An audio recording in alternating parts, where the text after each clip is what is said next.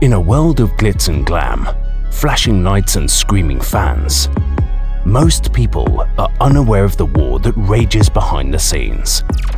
And that war includes your favorite artist and your favorite songs. This is The Dark Side of Songwriting. Hosted by Nayim Edwards.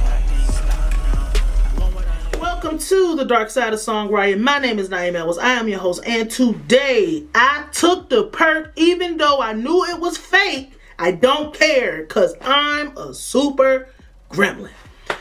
Kodak Black Lyrics already told us one of the biggest songs of his career that is like a mainstream big song.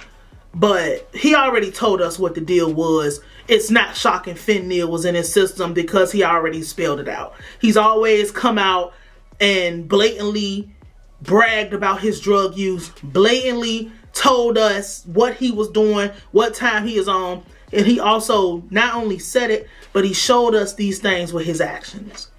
This is my thing with Kodak.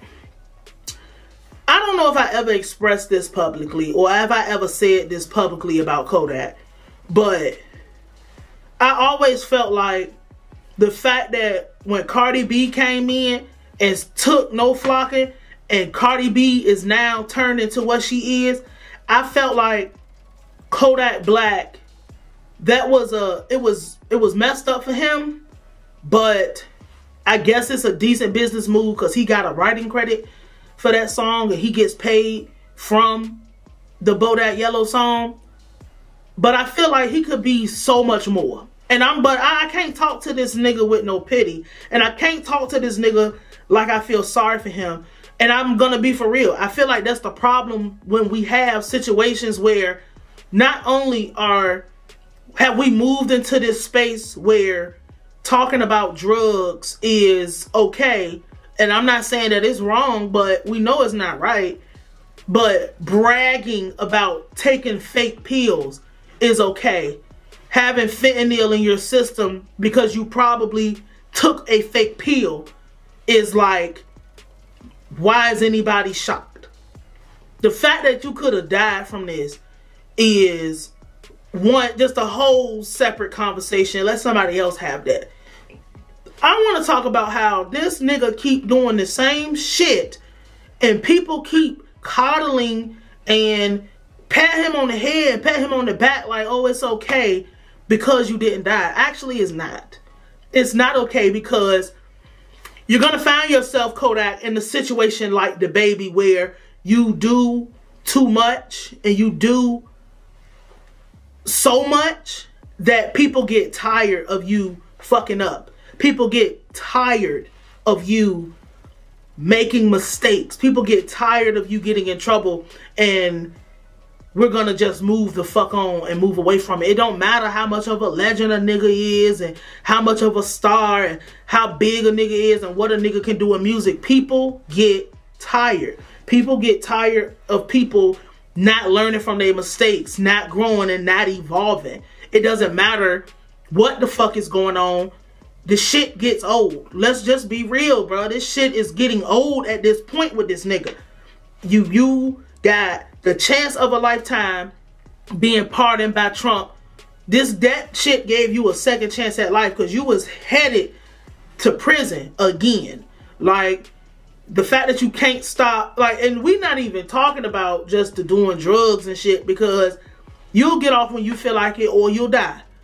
The thing is, you keep doing shit and motherfuckers keep having to have a break and screaming free Kodak. That shit is getting old. You're gonna have to stop and evolve. So my thing is, this is gonna end either one or two ways. You're gonna find yourself losing your fan base, losing people believing in you, people getting tired of that bullshit that you be on, or you're gonna die. Let's just be for real about it. He's gonna die, or people are gonna get tired of him. Because why is niggas still, oh man, come on man, you gotta get it together. Nigga, fuck that. You wanna do that? Leave this pussy nigga in the dust. Because it's stupid fucking behavior. You already got cheated out of your song. You're already getting cheated out of your master. This nigga doesn't own anything. You're already getting cheated out of your money.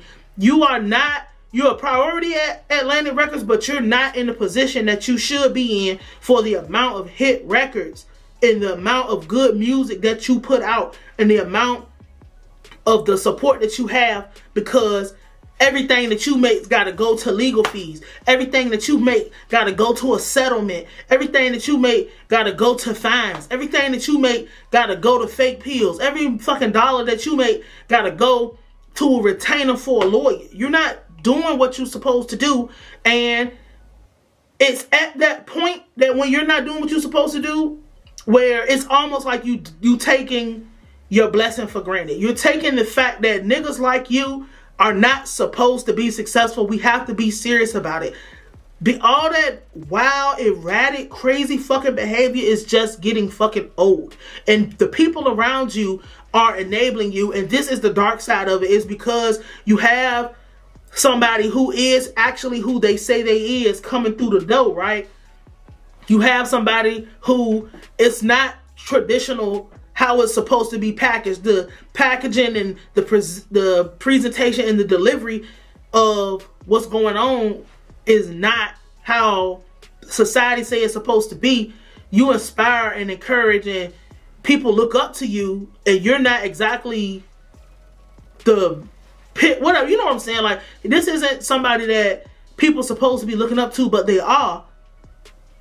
And you're taking that position in life for granted. Niggas ain't saying come out here and be no role model. Niggas ain't saying nothing, do none of that. But them people around you are fucking enabling you. Them people around you are allowing this shit to go on because they scared that they gonna get kicked off the tour bus. They scared that somebody gonna come in and take something from them, or niggas is going back to Pompano, or niggas is going back to Liberty City, or wherever the fuck the niggas around you is from. I know where you're from. But they're scared to say something. They don't want to say something because they're going back to the block if it's over for them. You're going to continue to live in California and do whatever the fuck you want to and have some type of a life as long as you're producing for Atlantic Records. As long as you're doing whatever the labels say. Is because the minute you try to walk away, that's going to be over for you. And that's, you know, that's just a little surprise to people who don't know how this shit go. The minute this nigga try to go independent or do something by himself, is a wrap. Like, all the shit's gonna come down on his head. All the shit is gonna come crumbling to an end. But the people around you are enabling you. They don't care because they're scared to say something because they're yes men. You don't care. It's just getting old. It's just getting old, bro. Like, this shit is old. It got real old real motherfucking fast. Real old, real fast. Like, this nigga, what? This nigga, it is what it is. Maybe we'll get lucky and he actually does die. Like, let's just be for real. Like, maybe we'll get lucky and he does die, because that will teach people about glorifying nonsense. Because, God, this whole notion of bragging about taking a fake pill is just what got me. Like, I never thought we would see the day where people actually bragged about taking counterfeit medicine. So maybe we will get lucky and he does get the fuck out of here, because I just think it's just real crazy. But it's not shocking. It's just going to continue to happen. And there's only two ways the cycle's going to end.